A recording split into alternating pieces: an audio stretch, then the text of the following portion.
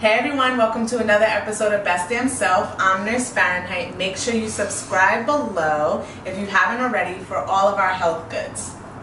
Today we're going to be talking about pH and some of the most common water bottle brands. We're going to be talking about if it really matters and if alkaline actually benefits us. So guys, we asked you what your favorite brand of water was. So these are the ones who made the cut. These were the most popular. So now you're going to find out if your water is acidic, neutral, or alkaline. The pH level is a number that measures how acidic or alkaline a substance is.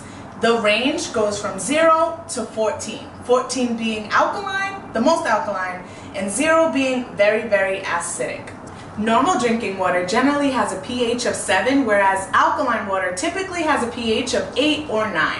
According to Mayo Clinic, regular drinking water is still best for most people. There is this huge alkaline market right now, but there isn't any scientific research as of yet that proves the alkaline benefits. Some of the proposed health benefits of alkaline water include weight loss, anti-aging properties, cancer resistance, and skin hydration, just to name a few. Hey guys, first up we have New York City tap water. I wanted to compare it to the bottled waters that we drink on the daily. So let's see where this water falls. I'm going to add a couple of pH drops, swirl it around a little bit, and we are getting a bluish, light bluish color, so I would say this would fall in between a 9 or a 10.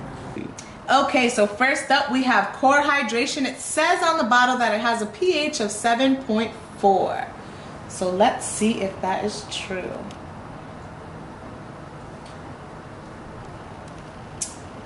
Alright, it's looking a little blue.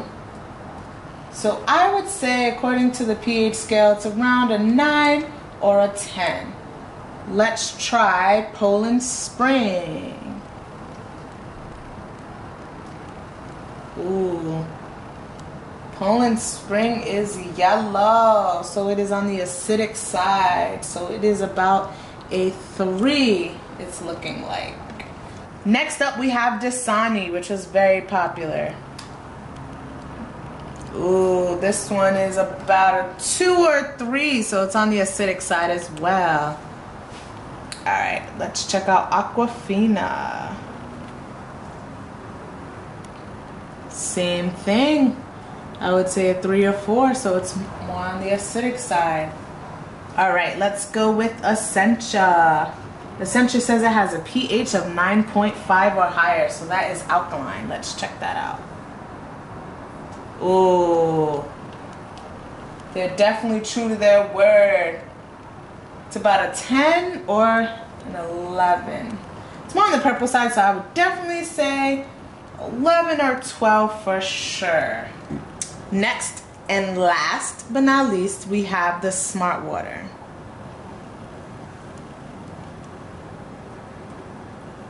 Let's add another drop. This one's kind of greenish yellow, so this would be about a I would say a 4 or a 5. Alright guys, thank you for tuning in to another episode of Best Damn Self. I hope you have learned something today. Always remember, I am open to health topics, so please comment below. Also subscribe below.